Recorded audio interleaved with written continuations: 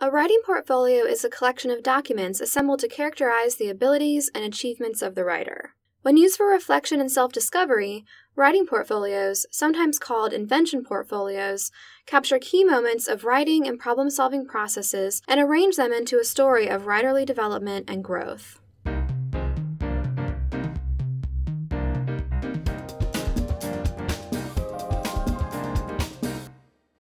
In this video, we'll describe 4 key practices for curating a reflective writing portfolio: collecting, selecting, connecting, and reflecting. Writing portfolios should be intentionally curated for their intended purpose and audience. Curating means gathering and arranging artifacts into a cohesive whole, together representing some broader aspect of the topic at hand. As you compose your writing portfolio, think like a museum curator. Museums are more than showrooms for artifacts. They are knowledge-making institutions whose mission is to use their collections to educate. Collectors use standard procedures for recovering and labeling artifacts, recording where and when each artifact was found, in what condition, and anything else needed to understand the context of discovery. This attention to detail expands our possibilities for learning.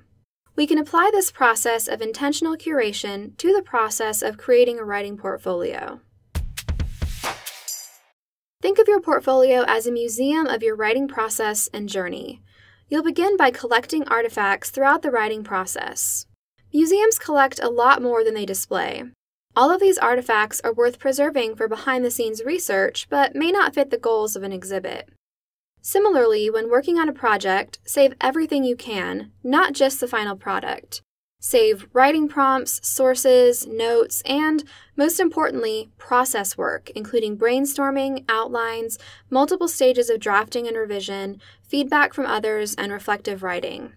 These artifacts help document your process and growth over time. Moreover, keep track of your artifacts in a systematic way, meaning that you follow a standard method for naming and organizing your files. By developing habits of systematic organization, you'll make everything easier to find later on. More importantly, you'll gather a substantial collection of evidence about how your writing abilities and practices have developed over time. The second step is to select which artifacts to display. Curators choose what they believe will be most suitable for their target audience.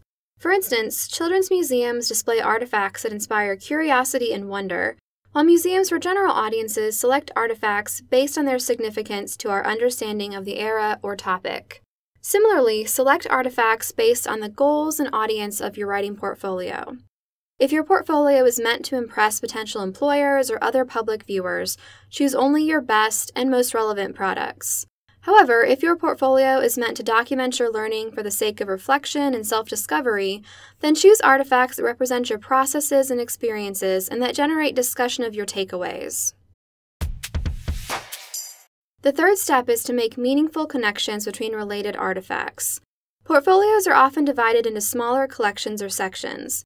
When curating your portfolio, think strategically about how to best group and arrange your work to represent your story. You could arrange artifacts chronologically, by course and assignment, by genre, mode, or type, by steps in your writing process, by lessons learned, by successes and struggles, or countless other ways of tying them together.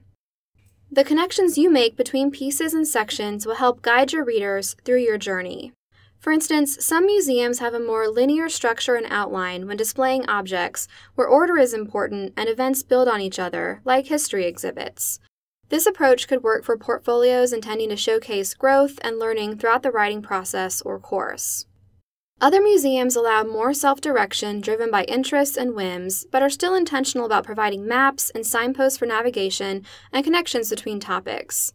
This approach could work for portfolios intending to showcase best work to employers or a culmination of skill development because it allows employers or reviewers to jump to specific projects or demonstrations of specific skills.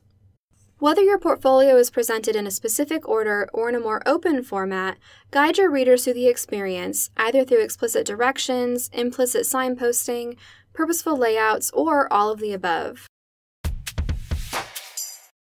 Finally, reflect on your artifacts by providing commentary about their meaning and significance.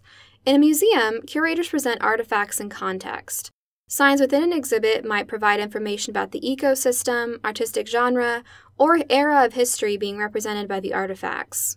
Similarly, a reflective cover letter included in your portfolio helps readers navigate your work while also allowing you to reflect on how you wrote the artifacts, why you grouped them in a certain way, what you've learned in the process of writing, and where you can improve.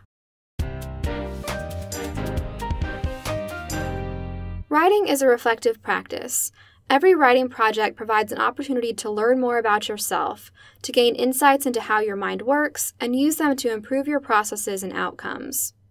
In this video, we've outlined some key steps in curating a writing portfolio: collecting artifacts, selecting artifacts to include, connecting these artifacts in a way that guides your audience, and reflecting on your process. While a portfolio is often the final piece of work in a class, it can also be the starting point for continued reflection, self-discovery, and self-presentation.